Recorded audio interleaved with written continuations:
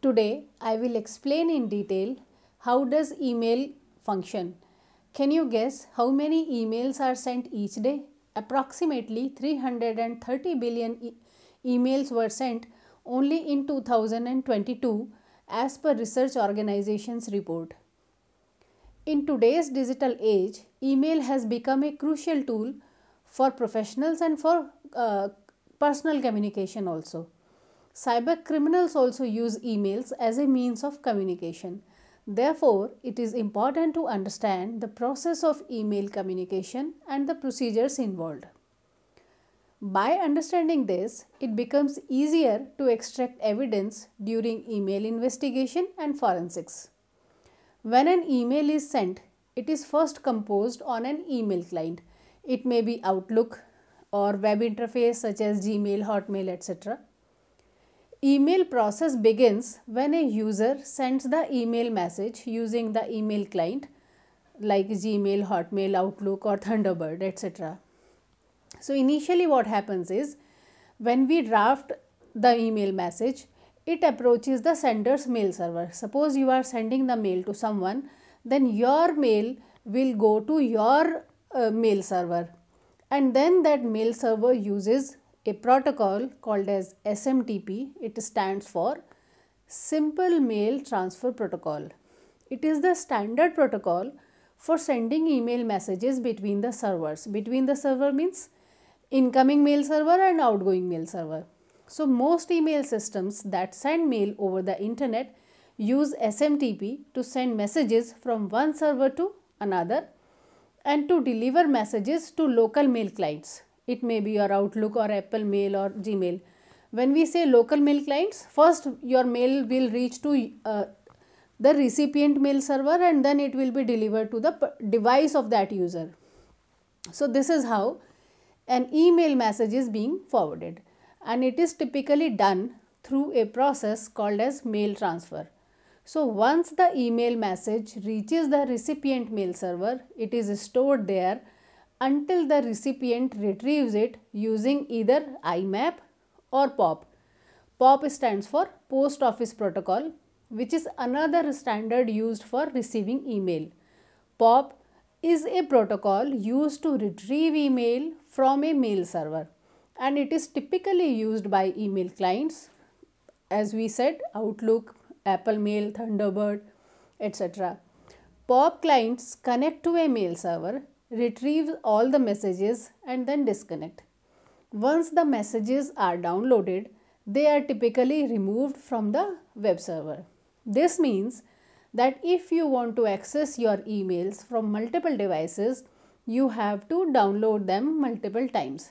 While if you use IMAP, the Internet Message Access Protocol, this protocol is also used to retrieve and manage email messages from mail server, similar to POP, but it is better than POP. So when we configure our email client on our device, we have to choose whether we want to use POP or IMAP. IMAP is typically used by all the email clients, and it connects to a mail server, and like POP, it also retrieves and manages email messages but without having to download them. This means that if you want to access your emails from multiple devices, you can do so without having to download them multiple times. Because IMAP supports many features that POP does not, therefore it is generally considered to be a better choice than POP because it is more flexible and provides more functionality features. Along the way, the email message may pass through multiple servers. Multiple servers, when we say, means it may be the spam filter server, a server which is where firewalls are installed, and there may be multiple gateways.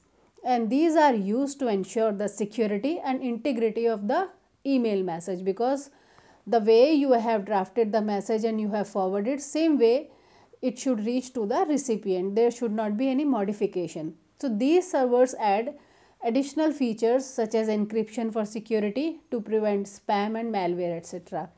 So overall, the email message flow is a complex process. that involves many different components and technologies working together to ensure that the email message arrives at its destination in a timely and secure manner. So, it is a general overview of how email is sent and delivered. But now let us understand it more clearly. I will explain more technicalities which are involved in this particular communication, or say email communication. So, when you compose and send an email, so message is first sent from your email client to your mail server as we discussed, and it is typically operated by your email service provider, that may be Gmail, Hotmail, Outlook, etc. So, the mail server then uses the SMTP, Simple Mail Transfer Protocol, to send the message to the recipient mail server. So, as the message travels across the internet, it passes through various routers and servers which are responsible for routing the message to its destination. So, here domain name system is used. What is DNS? How does it works? I have made another video on it. I will mention the link in the description box, so you may see that. So, here DNS is used to convert the domain name of the recipient mail address such as gmail.com into an IP address, because computers does not understand Hindi, English or any other language. It will route the message to the correct server. So, what happens is your gmail.com will look for the IP address it is being pointed to. So, once the email reaches the recipient mail server, it is checked for spam and then delivered to the recipient mailbox. Recipient can then access the message using his or her email client or web interface, like say for Gmail we use web interface. For corporate also we use web interface. Because email communication is bit more complex and there are many other details and protocols that are involved in the process. What are those? Say email client may use one of the protocols like IMAP or POP3, which we discussed already, to connect to the mail server and retrieve the mail. Second may be email security protocol mechanism such as SSL. SSL stands for Secure Transfer Layer, or TLS. This is also used for secure communication between the email server, and SSL stands for Secure Socket Layers. It is a protocol for establishing secure connections between web servers and the clients. It is used to encrypted data sent over the internet. So, plain text language will not travel, it will be encoded. And say credit card numbers, login credentials, these all are encrypted by the servers so that these are prevented from being intercepted by the unauthorized parties. And SSL was replaced by TLS. TLS stands for Transport Layer Security, and nowadays mostly we use TLS. And email authentication mechanisms such as DKIM, DMARC, etc. also used to prevent from email spoofing, phishing, etc. SPF stands for Senders Policy Framework. It is the mail authentication method designed to detect forged sender address in the mails, if any, and it will verify that incoming mail from a domain comes from an IP address which is authorized by that domain administrator.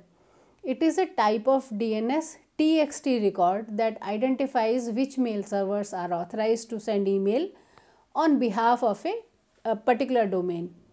And mail exchangers use the DNS to check that mail from a given domain that is being sent by a host sanctioned by that particular domain's administrator. So, proper validation authentication is happening. Likewise, DKIM stands for Domain Keys Identified Mail.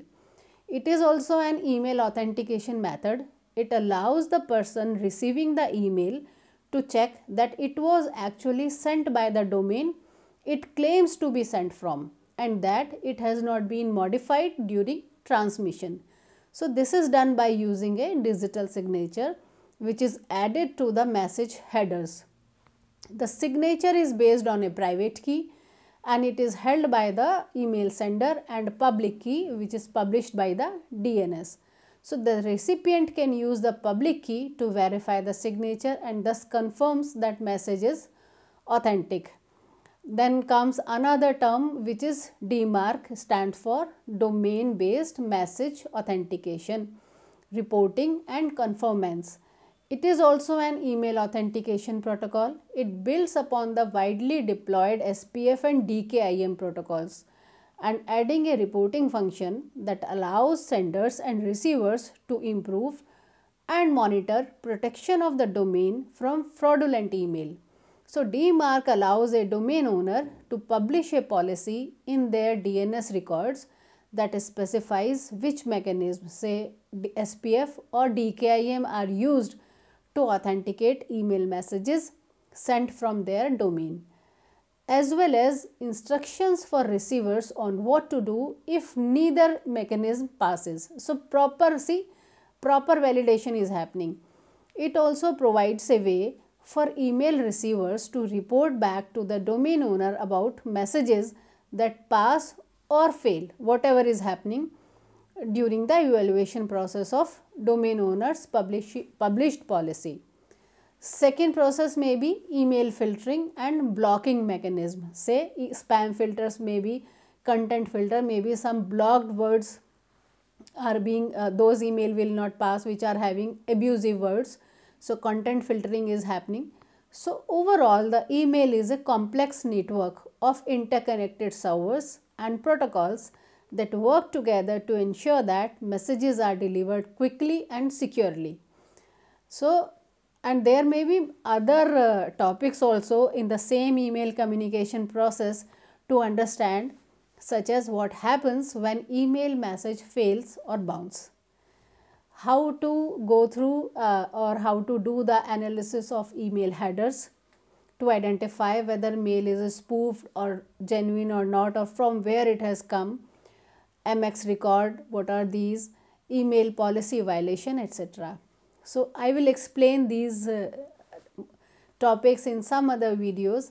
This is all for today, and you may write in the comment box if you are benefited, or you may share the video with others.